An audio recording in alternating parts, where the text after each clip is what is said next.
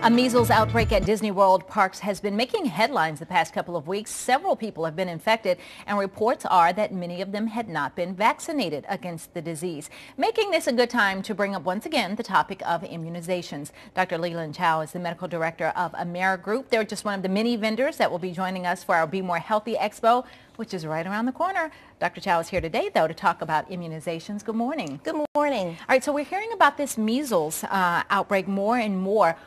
Is it a concern? What is the measles? Who should be, immunized against it?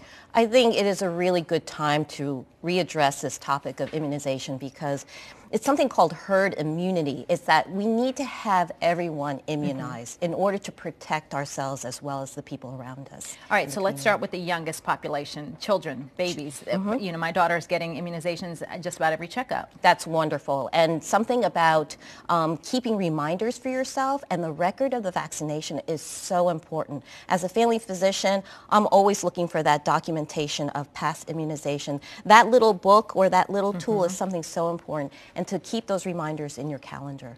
It's not just children, though, not just the babies, because that's where we tend to focus our attention. As the children get older, they still need vaccines? Absolutely. And 2014 was the first year that the state of Maryland required our preteens to get required immunization.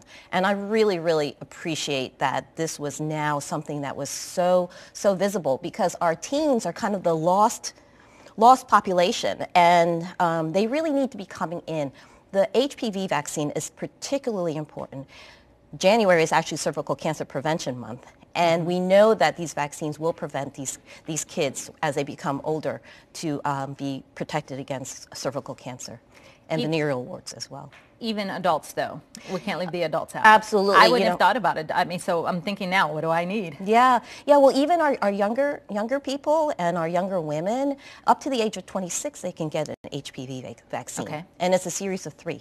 So, throughout our lifespan, we should be checking in with our primary care doctor to make sure that we're really getting the recommended vaccines.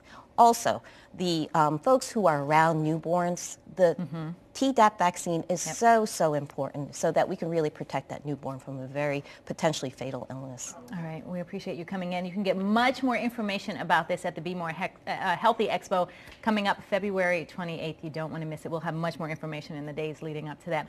Well, coming up, former college athletes file a lawsuit against a major university